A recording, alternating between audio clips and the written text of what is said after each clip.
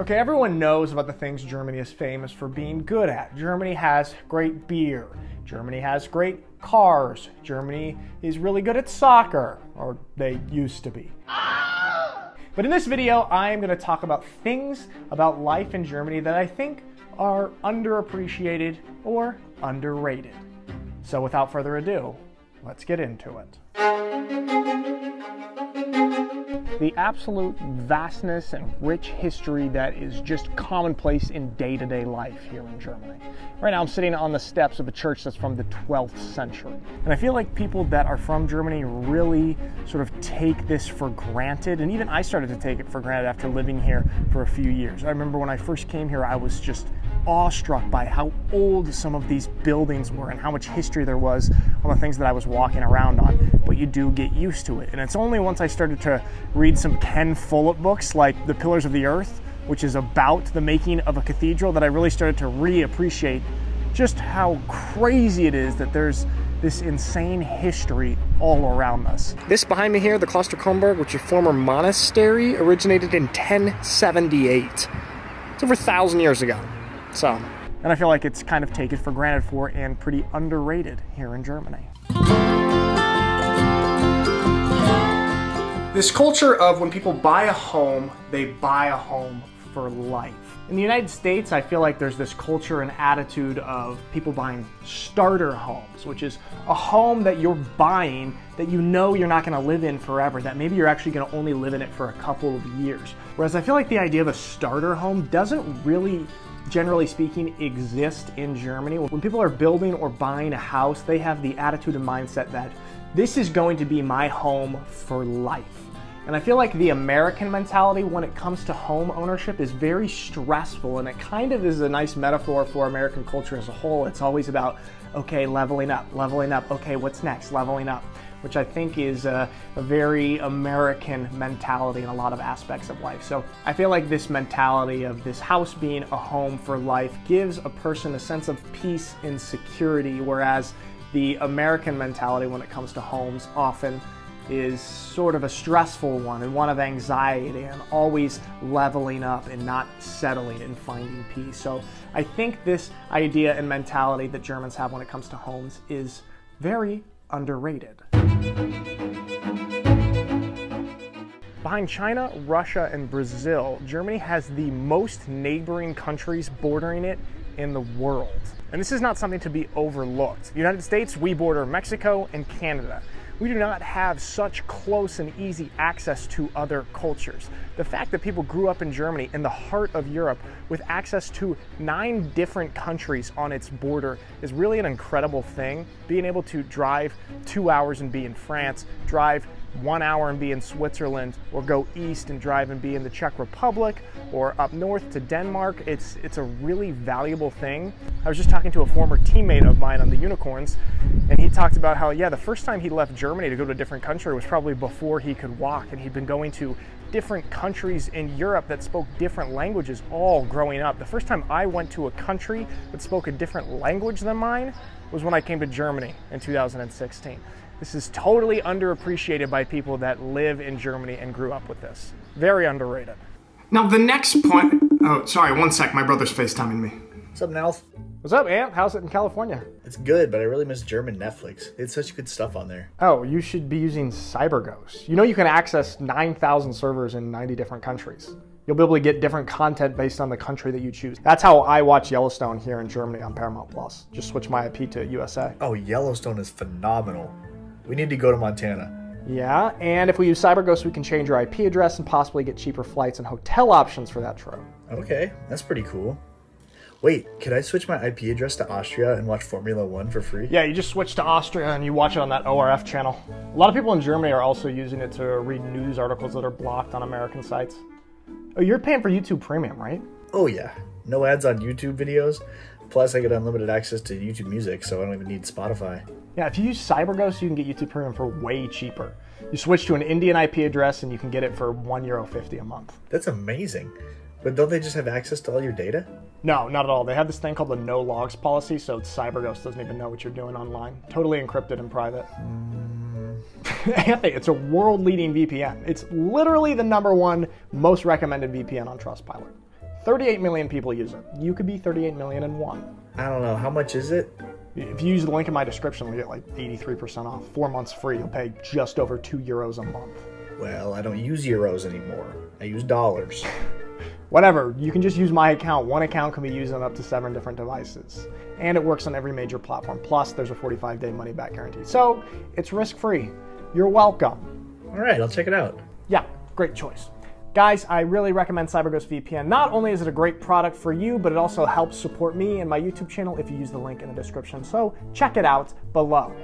All right, back to the video. The diversity of both the humans and the geography in Germany. This is a very underrated aspect of the country. When I first came to Germany, I just thought, oh yeah, German people, they're all the same. They're the same in the north, they're the same in the south. Germans are Germans are Germans. Now after living here, I am shocked that this is one country. Look at the map of the Holy Roman Empire. That is the diversity of different people and culture in Germany. It is still very alive and present today. I would honestly say that people in the southern Bavaria are much more culturally close to Austrians than they are culturally close to people up way far in the north of Germany. And I'd say these northern Germans that are way up near the border of Denmark, they're closer to Danes than they are to Bavarians in terms of culture. And so I feel like just this line that's drawn around Germany as the border for Germans is almost arbitrary, and there's just a wild range of diversity when it comes to people and cultures in Germany. Germans are very different across the country. And in going with that, there's also a diversity of landscape and geography that I think doesn't get talked about when people speak of Germany. Everyone just thinks, oh yeah, Germany looked the same all over. No, you go to southern Germany, you've got the mountains, the Alps. You go to the southwest, you've got the Black Forest. You go up to the north, you've got the ocean, you've got different beaches, you've got like the islands, Silt. And then you go over into the east and you've got what they called Saxon Switzerland, which is basically this different type of landscape geography, rocky climbing areas. In the west again to the Rhine River Valley. I mean, there's just different types of landscapes and geography all over Germany, and it's got a wide array of landscapes that I think is very underrated.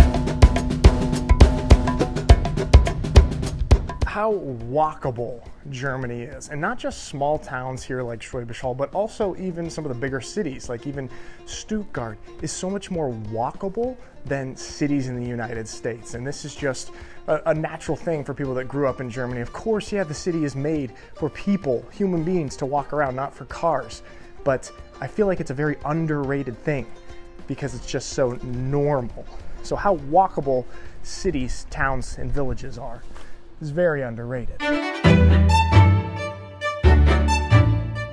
So in Germany, when there is standstill traffic on the Autobahn, all of the cars move off to the sides and create an alleyway in the middle of the road. This is known as a Rettungsgasse, which literally translates to rescue alley. And it's so that emergency vehicles can still get through easily and quickly when there's standstill parking lot style traffic. Now, of course, in these situations when there's such bad traffic, nobody's in a good mood. Nobody's happy about that. But everybody knows and buys into this idea like, hey, I'm annoyed, it's horrible traffic, but I'm going to move off to the side and we're going to create this lane in the middle for emergency vehicles to take care of people if that needs to happen. We're not taught to do this in the United States, and I feel like it's underrated that people do this all the time without fail in Germany. Yesterday I was on a walk and I saw a group of 4 really young children. They were maybe 3, 4 years old.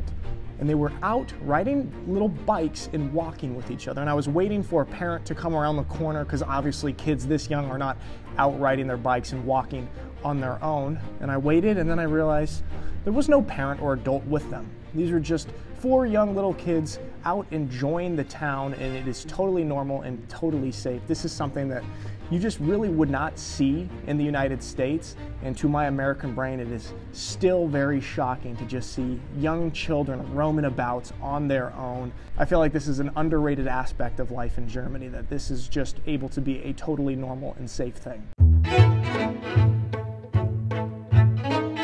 In Germany, you cannot drive a car until you're 18. but you can drink beer at 16.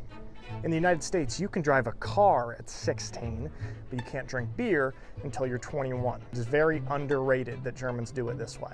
My dad worked in insurance for a long time, and so he knew the statistics about young drivers getting in accidents. All of us young kids getting our driver's license at 16, he knew there was a very high percentage chance that we would get in an accident in the first 12 months of having a driver's license at this age. And lo and behold, all 6 Alfieri kids got in some sort of accident at different levels within the first year of having the driver's license. Now, I don't know the German statistics off the top of my head, but I'm assuming that a smaller percentage of drivers in Germany get in an accident in the first year of having your license, just simply because your brain is slightly more developed at 18 than it is at 16. Driving a car is much more dangerous and such a greater responsibility than having a beer. And I feel like in the United States, we have it a little bit mixed up. We think driving a car is safer than drinking a beer. So I'm really a fan of how Germany handles these two topics at these different ages, and I think it's a very underrated aspect of life in Germany. German infrastructure. Germany is commonly ranked as the #1 country in the world when it comes to infrastructure. I'll just tell you, driving on the roads in Germany is a very pleasurable experience. Driving on the Autobahn is great. Hardly ever any potholes. The roads are in pristine conditions. And I actually really noticed this even more when I was driving out to Cody and Speedy's house the other day. They live outside of Schwäbisch Hall, and you have to drive on a bunch of back roads to get there. Not prime roads that are, taken care of all the time and have construction all the time. And even these back roads are just pristine. I will say German construction seems to take quite a long time. There are a few construction projects here around Schwäbisch Hall that they've been working on my entire time here and seem to have made little to no progress. However, when they do finish projects in Germany, they do it well and they do it to last. I think if you want to really appreciate German roads and German infrastructure, leave the country and go drive on some other ones. I feel like if you grew up in this system, this is just what you know and this is the standard. So even though it is literally ranked #1 in infrastructure, I feel like people do not really appreciate that. It's undervalued, and therefore it makes my list of underrated things about life in Germany. All right, guys, that is all for today. I want to give a shout out again to the sponsor of today's video, CyberGhost VPN. Awesome product that I use every day, multiple times a day. I can highly recommend it to any people who use the internet, which you clearly are by watching this video. And the link to the discount is in the description of this video. Not only does it help you out, but it helps me out, so check it out. All right, guys, that's all for today. Thanks so much for watching my videos. I really appreciate it, and I will see you next time.